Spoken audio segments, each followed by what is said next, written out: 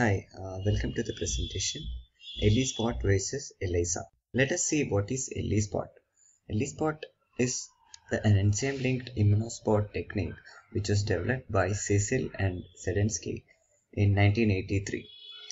ELISPOT is used for the detection of secreted proteins such as cytokines and growth factors. The ELISPOT is used in the research areas like transplantation, which is used for prediction of infectious risk and vaccine development, T-cell regulation analysis, monocyte and dendritic cell analysis, autoimmune diseases, cancer for tumor antigen detection, and in the areas of allergic reactions, and also for viral infection monitoring and treatment.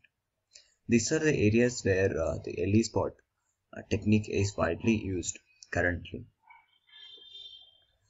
This is how ELISPOT developed will look like. You can see the spots over here, and these represent the signal from which the detected proteins from the secondary antibody comes as spots like this kind of spots, and which are bound to PVDF or nitrocellulose membrane in the well, where the cells are grown and incubated with antibodies to give this kind of spots.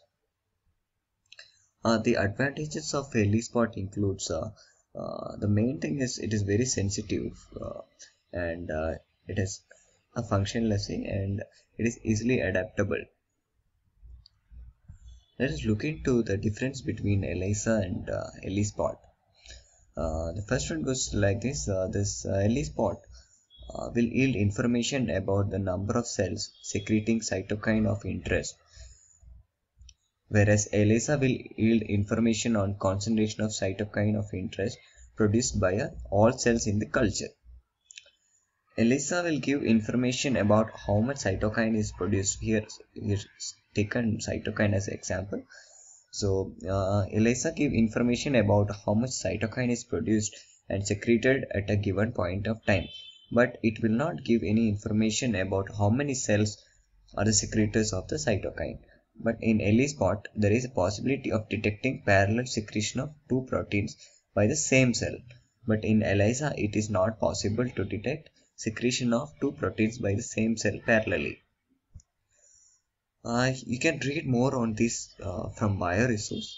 You can click on the link to get more information about the ELISA and ELISPOT. Thank you.